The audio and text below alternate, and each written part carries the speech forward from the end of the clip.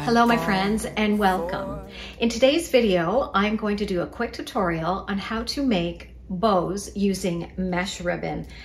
And in my porch decorate video, I had asked the question if people would be interested in seeing how I make them because I use them outside. I love this ribbon and a lot of you said yes, you would like to see how to use this ribbon to make bows. So that's what I'm going to do today. So without any further ado, let's get to making some bows using mesh ribbon. So you can find this ribbon pretty well anywhere right now. The best deal though is at Costco. You can get 2 rolls of this for $8.99. Unfortunately, they only have them at Christmas time, but if that's when you want to use them, I would suggest you run over to Costco and pick yourself up some. They usually have a lot of different colors and they're the best deal at Christmas time. Michael's also carry them. I've seen them there, and even the dollar stores are starting to carry them now, and they come in all different lengths and widths. So you can pretty well find these anywhere. So what you're going to need is this mesh ribbon,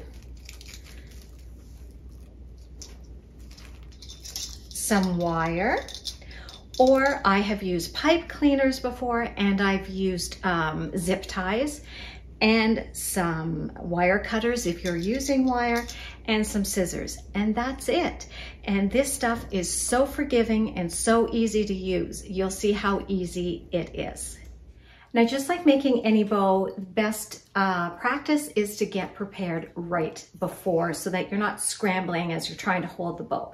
So I always cut, if I'm using my wire, I always cut my wire probably about, I don't know, 18 inches or so. I always cut way too much, but it's better to be safe than sorry because you're going to have to wrap this around. And the other tip that I can give you is, before you start, even after you've cut your wire, is to fold it in half, and this will just make it much easier to put through the center of the ribbon. So I always get that prepared before I go. If I'm using a pipe cleaner, I do exactly the same thing. I just fold it in half. And of course, a zip tie, you don't have to do that, but that's what I do, is I just prepare it before I start my bow. Now, to make these bows, the easiest way I have found is just to let it drop onto the floor and let it and gather up a whole bunch of mesh, get it loose and ready to go. So the next thing that you want to do is decide how big you want your bow. So when I did my bow on my planter that's outside, and I will insert a picture of it here, I knew I wanted it big. So I decided to do 2 loops on each side of the center, but I wanted the loops fairly big. Now for the garland that I put up outside, I didn't want them that big, so I only did 1 loop on each side, but they still look nice and full. So let's get making our bow. So the first thing I'm going to do is I'm going to decide, I don't make long tails with this. You can have your tails as long as you want or as short. I probably go down almost about 12 inches, and then you just gather the ribbon from side to side. And there's a tail. Now, as you can see, the best advice I can give you when working with this ribbon is let it do its thing. It's got a mind of its own, and it's going to shape the way it wants to shape. If you fight it too much, you'll just get frustrated. So I tend to just let it do what it wants to do. So I have gathered up my tail. Then I'm just going to slide my hand down the ribbon, probably about another 18 inches or so, depending on the size I want. And then I just take this and I fold it under. And you can see how the mesh just automatically makes that loop. And from there, I change hands and I do the same, try to gear it and gather it into the middle. And you can already see what a pretty bow that is. Now, if I decided that this side was not long enough, I just pull it from behind and I've got loops about the same size.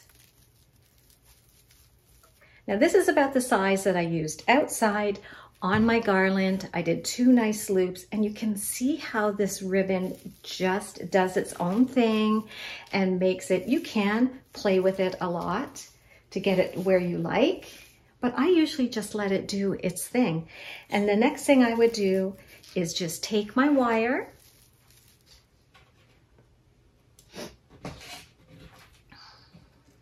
wrap it around the middle,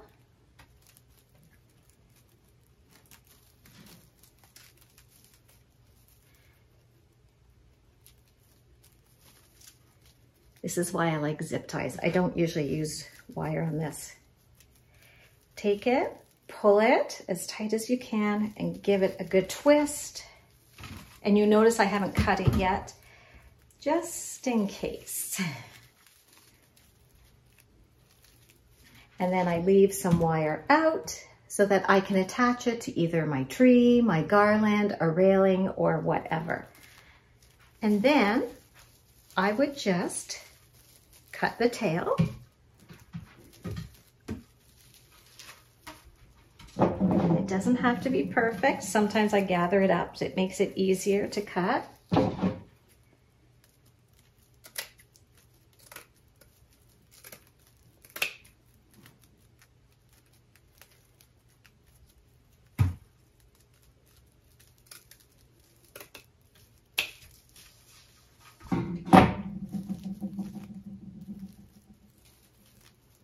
And there's your bow. Oops, upside down. And then you can just play with it, twist it, make it work. I think this is probably the front. I would pull that tail around, but you can see how easy it is to make bows. They just just let this ribbon do its own thing. It's just so beautiful by itself. It just wants to do what it wants to do. And sometimes those are the best bows that come with this. All the happy smiles and the wishes, and I want it all, from the lights to the mistletoe. Tell me one thing, is there... Now the other thing that this ribbon is really great for is doing a garland on your tree. And again, it's very simple. Just let it drop and let the ribbon do its own thing. I am not going to be using this on my tree. I like the bow at the top, but this is just to show you how easy it is. So I just gather up the end, and you're just going to stick it back into the tree and just use one of the branches to attach it.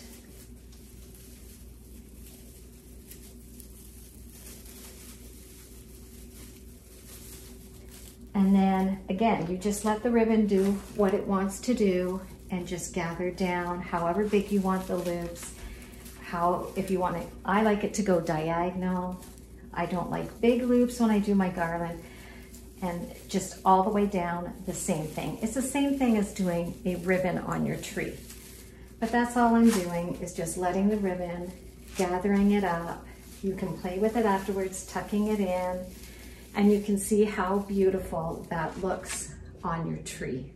I've done this on my tree many times. I've done it in garland on my fireplace. I love it. And now that I see it, I think I might be doing this again. So thank you so much for stopping by. I hope this tutorial on how to use this beautiful mesh ribbon was helpful, and you'll give it a try. Let me know in the comments below if you think you'll be trying this, using this type of ribbon. I absolutely love it, especially at Christmas time. I think it's just stunning on trees and garlands. Outside, it wears really well outside, so I highly recommend that. If you're doing garland outside or a plant or whatever, it does very well outside. But thank you so much for stopping by. I hope you enjoyed this video and you'll think about giving it a thumbs up or sharing it with somebody that you think would enjoy it. And if you haven't already, I would love if you would subscribe and join me each week as I share more home decor lifestyle videos. I so enjoy this, and I really appreciate everybody who has joined and who watches. I just so appreciate everybody. So thanks so much, everyone. I hope you have a great week, and happy decorating. Thing that you're missing, I will keep you warm as soon as you remove that snow. Whatever we do, we will be alright. These holiday wonders will open your mind.